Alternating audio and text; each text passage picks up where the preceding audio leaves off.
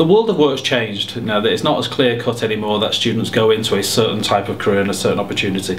It's a pretty big world, and it's an international market for our students these days.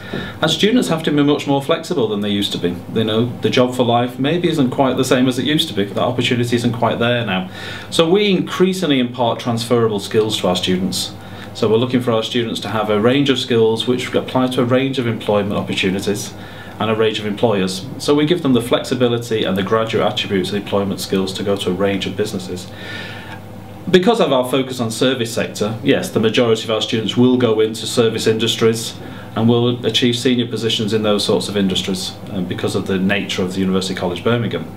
But increasingly we're seeing a larger number of students go into enterprise, so where they have transferable skills and entrepreneurship themselves, and they can use those skills to start their own venture, in partnership or a sole trader, or operate as freelance operators and achieve good career moves like that. What do we look for in applicants to our courses?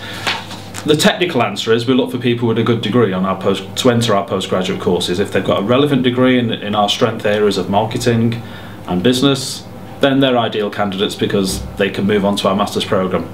But the real answer is we're looking for commitment, we're looking for energy, and looking for ambition.